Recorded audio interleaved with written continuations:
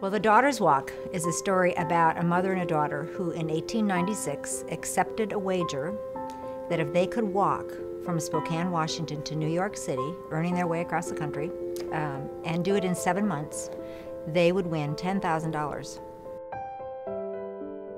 Well, you know, what interested me most about this story was the remarkable walk that these two women made and what it would have been like for the daughter, because most of the information was about the mother and what she had wanted to do. And I thought, if I was 19 years old, really kind of wanting to get on with my life, how would I have felt about being maybe dragged by my mother across the country? And it was a pretty scary time.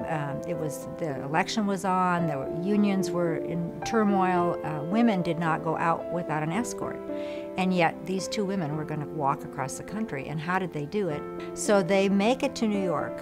They arrive December 23rd, but they are 2 weeks late. And the sponsors renege. And so now here they are, stuck in New York City. They have no money. They have to earn their way back. Well, when I read about this walk, the thing that intrigued me was there was a little side note that said that after they came back, Clara, the 19-year-old daughter, changed her last name, went to school, had money, and separated herself from the family for the next 20 years.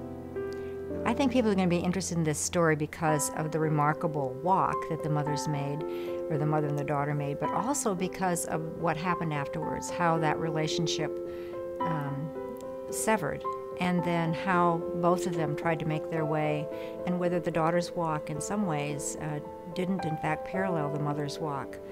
Even though we set out to do something different, we sometimes walk the same paths as our parents.